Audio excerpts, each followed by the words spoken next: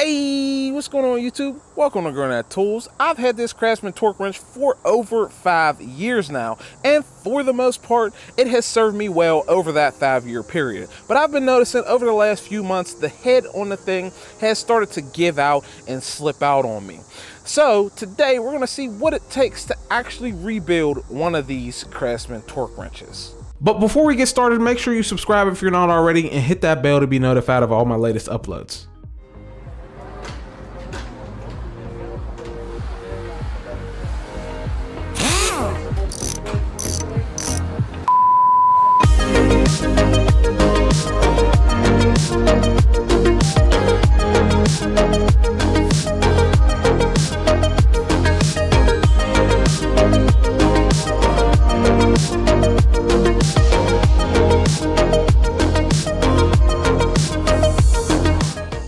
So here we are at the workbench, and the product number has long since worn off of the thing, but this is my Craftsman 91319 half-inch drive ratcheting torque wrench. The kit that I found that is going to work with this, and I hope it does, right? Because I did a little bit of research, and the kit I had to buy was actually for a ratchet, but the catalog number for that kit is going to be a 43445, a made in USA actually rebuild kit for a round head Craftsman ratchet, which looks like it is the same mechanism that's found inside this ratchet.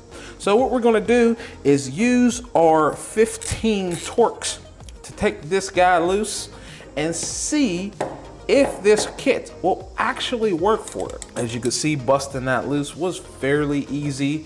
Actually can now take this off of here and yes, unscrew it by hand, and we're going to see if this kit will work. I hope it will work, because the kit that I purchased, that 43445, is actually discontinued. So yeah, it looks like it is the same part. Now get you a little bit more focused, and I'm going to inspect the mechanism. So here is one of the gears, and as soon as I took it out, you can see that yeah, there is some metal shavings on the internal gear there. You can see there is a bit of wear on the actual drive. Here is the pawl mechanism, and yeah, it looks like a lot of those teeth, a lot of that metal shavings are from this pawl. As you can see, there's a tooth right here that's a little worn out. But more importantly, right, when you do something like this and you inspect for damage, you want to take a look at the inside, the internals. And from the looks of it, it actually does not look like the teeth inside this housing are all that bad. My brand new Made in America rebuild kit. Of course, the wrench is made in China, which I hope these new parts will fit. We'll see. Well, here's the old parts right there. Here are the new parts. So here I am a little closer so you guys can actually see what I'm doing.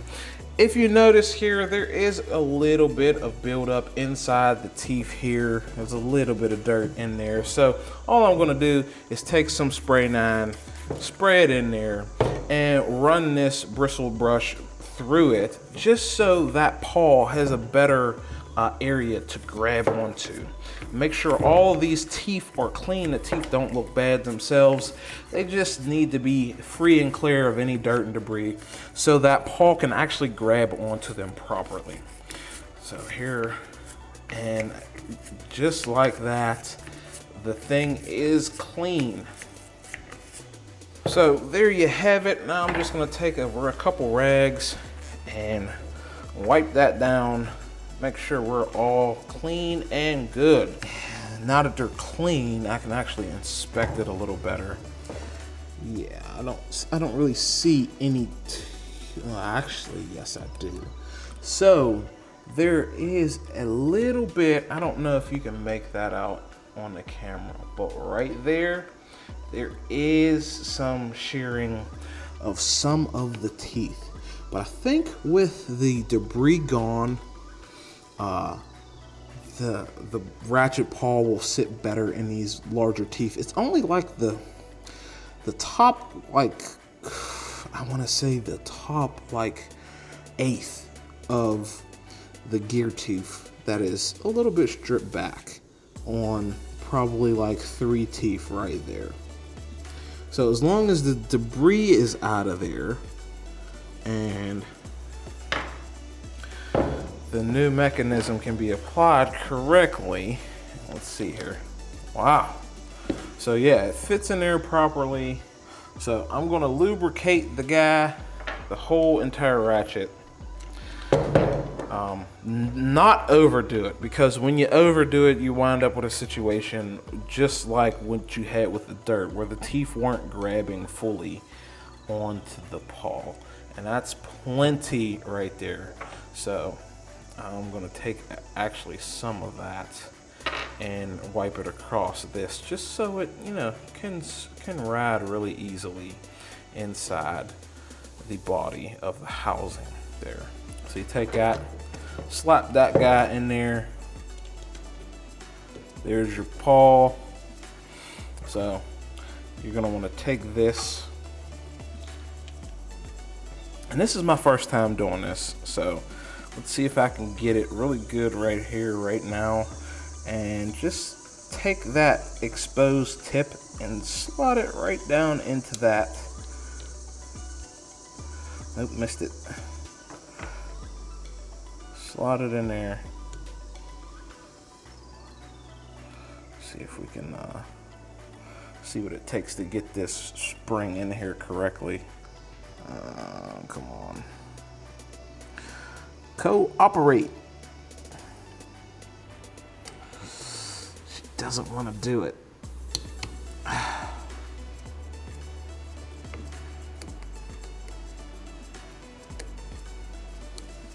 There it is. I got it. I got her. That's it. Screw her in. Color done. Oh yeah. That's much better. Look at that. Oh yeah. Slap her back. Oh yeah. Slap her back the other way. You hear that? Okay, so now we're gonna put a little final tighten on this T15.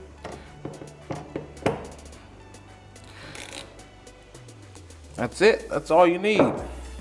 And look at that. She's good to go.